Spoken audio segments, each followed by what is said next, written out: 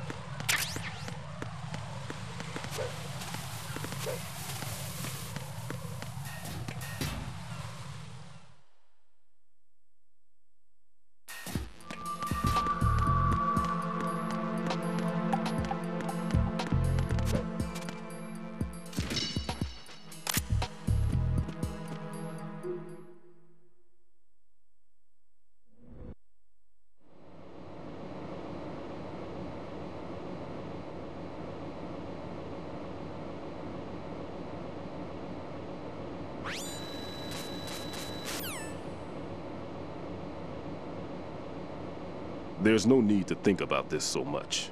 You won't actually be dismantling the bomb. That's not for amateurs. What we'll try here instead is a temporary freezing measure. Here, look at this.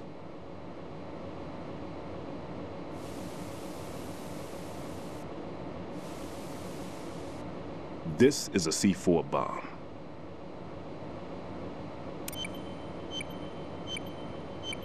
It's live. You can see it pulsing. Now you spray this on the sucker and there we go. Simple, huh? The spray freezes the detonator instantly.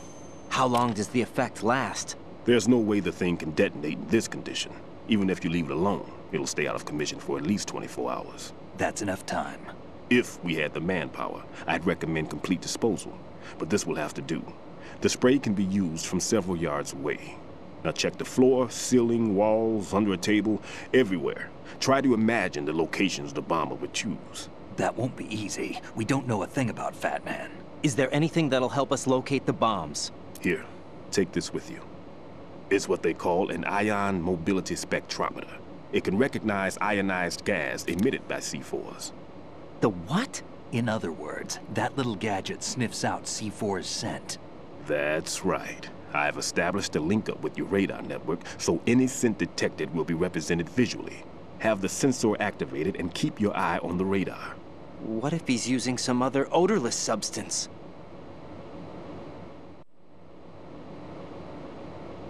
Let's see how well that sensor works. All right. I'm activating them. Watch. You see the green stuff on the radar? That's a visual representation of the C4 scent detected by the sensor. It's a pretty big area, isn't it? Don't complain. It's better than nothing.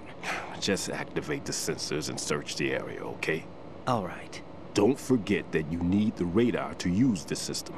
Log into the node at every strut and turn the radar on. We have to keep out of the enemy's sight, too. Because the radar gets knocked offline when we're spotted? Exactly.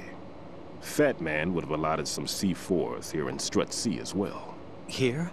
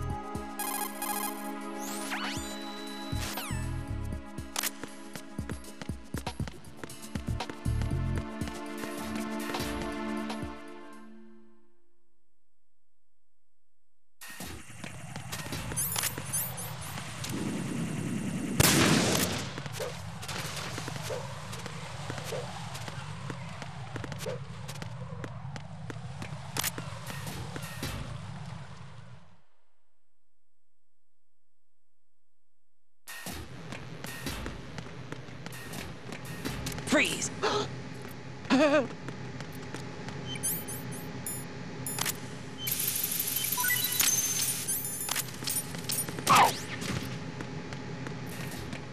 Freeze! Don't kill me.